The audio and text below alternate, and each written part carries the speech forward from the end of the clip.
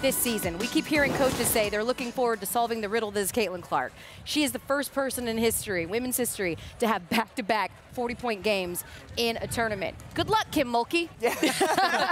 Well, I mean, you say they struggled defensively against Iowa. They still held Iowa 10 points under their season average. Yeah. You have to understand what you're dealing with here in terms of Iowa's offense. This is the #1 scoring team in the country and the #1 field goal percentage shooting team in the country. And Dawn Staley told us before the game, we're going to try to take away the threes, and we're going to try to take away layups and make them take mid-range shots. And what did Iowa get? They got threes, they got layups, and they were able to get to the free throw line. All the things that they wanted to do. That's going to be a real challenge for LSU. What LSU can do that can be successful for them is get out and pressure. In the fourth quarter alone, when they scored 29 points, they forced Virginia Tech into 6 turnovers. That's going to be a key component for them, turning Iowa over so they can get easy points the other way. Well, what Iowa did was do what they have done all year and what makes them their best selves, and that's putting the ball in the hands of Caitlin Clark.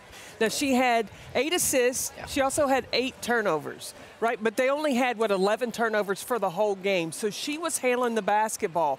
And what Lisa Bluter did was run Iowa into ball screen action. Yeah. And every time that South Carolina would try to adjust and say, I'm going to put helpers on the strong side so when she comes over, the help can be there. Well, the option was the post slipping on the single side. And so with that kind of options inside and out, and when you really say, I'm going to take away threes and give up twos, well, Iowa found a way to get some twos, too. I think the hardest thing is Iowa's ability to space the floor with their shooters. They have 3 sharpshooters. This is outside of Caitlin Clark. They've got 3 sharpshooters that you have to respect. So you're picking your poison. Do I want to help on Monica Sonano on the inside, or do I want to get out on the shooters, or do I want to help on Caitlin Clark when she drives? If Caitlin Clark drives at me and I go to help, she is kicking to the 3-point shooters. So LSU, I would imagine they switch it up and just try to throw different things at Iowa to make them think a second longer and not just operate like smooth criminals out there on the offensive end.